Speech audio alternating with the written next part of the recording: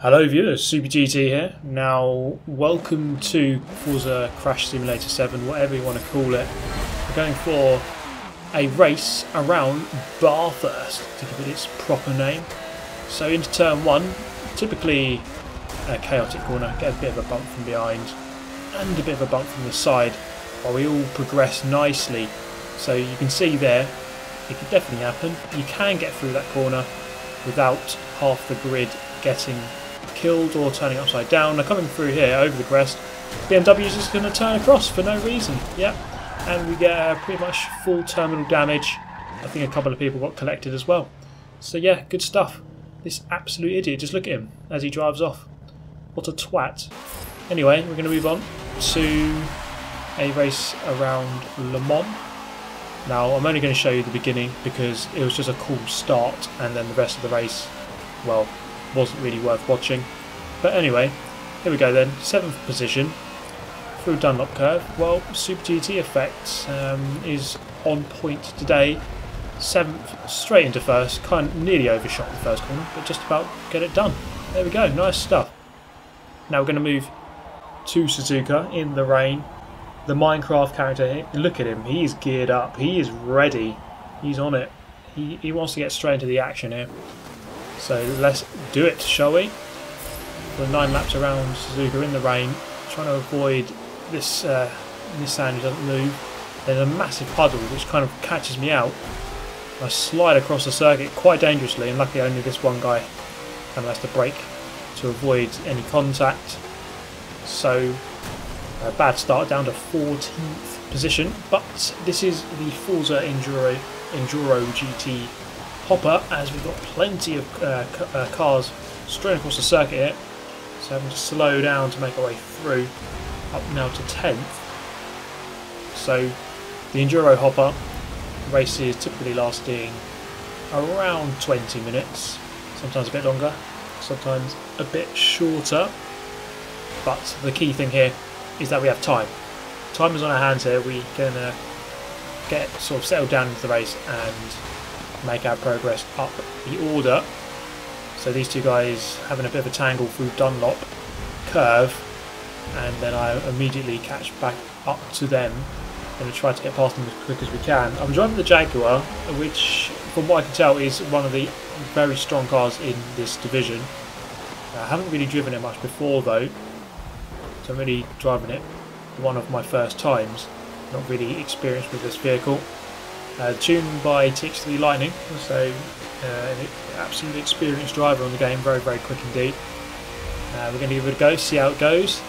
You see it's definitely got a speed advantage over the Nissan on the way round to Spoon, and Pack is going to sort of bunch up here. The Audi comes back on the track with a horrible rejoin, smashes that guy wide for no reason, and they're going to make contact. I sort of bumped the Nissan a little bit there, and well, that didn't end well for those guys. Moving up to 8th. Now we've got a Jaguar covered the inside. He's going to go to the outside, so should just about be able to keep the position. I have to go in narrow though. He might be able to get a car back on me. We make contact. I serve the inside line then for the final chicane. He went for a cut back there. See him just swing across to the right. I just covered the inside. There's no way he's going to get through. Jaguar recovering. Sorry, Corvette recovering from the grass, so that is another position. So although going down to 14th at the beginning, that wasn't really too bad because, well, we're already back up into 7th with the gap around about 1,500 feet now to the lead, as the BMW goes very wide. Easy to do that, really easy to do that. Now around here, Suzuka, we've seen on Gran Turismo, the AstroTurf loves to suck you off, but Forza isn't quite as horny, so it doesn't quite have the same level of appreciation for you. It doesn't actually really do that to you. So if you do go off, it's normally at your own accord. So you don't have to worry about that too much. And the main corners that affects you is Spoon and turn 1/tank, turn 2, like the entry to turn 2. That's where the AstroTurf is, and that's where it can ruin your life and your marriage if you get sucked off far too often. But that is only on Gran Turismo. On here it doesn't really make too much of a difference. So, you know, go over that AstroTurf as much as you like. into the hairpin, catching up with an Aston Martin GT3. So he's going to have a hard time. I think I did a video around Suzuka in that very car not too long ago, and I found it fairly difficult. The car very, very leery on throttle, slides about a lot, and I'm just about up the inside. Quite a hairy moment, bit of contact in the rear, and I'm just about through, up into 5th. So the very, very wet conditions here at Suzuka. Of course, if this was real life, I don't think we'd be racing. And this is where you'd have the F1 drivers on the radio, you know, saying, "Oh, I think we should stop the race. I don't really want to race because it's going to get a little bit wet." But to be honest, if it was this wet, then they probably wouldn't have a race. So this guy's recovering up to 4th. Just far too much standing water. Basically, you've got puddles just sitting there on the apex, and I think that is actually way too dangerous for real life racing. So up into 4th, and into lap 2. Still got 7 laps remaining, and that's a fairly decent recovery thus far. So fast forward briefly down the main straight as we go into turn 1, try not to get sucked off, and we don't. Good stuff. So this is an important lap, I think. We've got 3 guys still ahead of us. I do sense that I'm gaining on the leader, and we do still have, as I say, 7 laps remaining, so you can never write that off. You could still win the race even from this far back. It's not impossible. The Jaguar here is a very strong car, and from what I can tell I have a speed advantage on the straight. And this track, although we associate it with lots of corners, it does have a lot of corners, it does still have lots of straight line sections where you can get out to speed before spoon curve, after spoon curve, and the main straight. So you still got these fairly long sections where top speed definitely does matter, and we're coming up to that section now. So go through the hairpin, you see the 2 guys just ahead of us there, not too far ahead, and then from here until the first corner pretty much is mostly about top end and acceleration. So this long winding bend on the way around to spoon curve, and acceleration and top speed does matter here, although it's not the longest of the straight sections. Trying to pick our braking zone here can be difficult because it is wet. We don't know exactly where our braking zones are. They are different than the dry, of course, and the weather will be changing presumably at some point, so it will get drier and drier, so you do have to kind of adapt your braking zone. If it does get dry, you can brake a little bit later, and it is a skill to know exactly when to do that. So coming up into the 130R, again another straight line section where you can maximise the car's top end.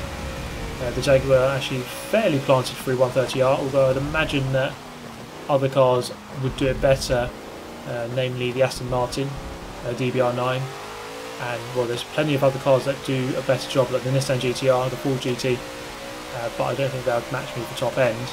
Only a few cars can do that in this division. So down the main straight, tucked into the slipstream of the Corvette ahead, and the pull out, look for the move. It's not quite on.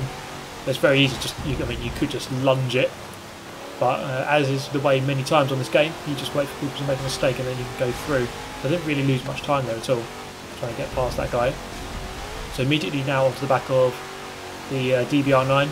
So as I said, that should be a really good car in terms of handling, and Suzuka very much, well, I say very much, but it is a mix of handling and a mix of top end or acceleration, and so he's got to maximise his car through this section, basically from the first corner to the hairpin, or until after the hairpin. This is where he can excel with the handling type car, and I'll presumably fall away until we get to the straight line sections. So through Degner 2, a bit of standing water on the apex, so that can affect your line through there. So we've got a fast awkward entry into the hairpin, going very narrow here. It doesn't actually really matter through here, through the hairpin. I'm going to pull away. Second gear, actually really nice in the wet weather. Really kind of revs really low. Slow acceleration, but it helps because you can get the power down early, and you don't really have to worry too much about the lack of traction control. The car won't really spin out on the way out.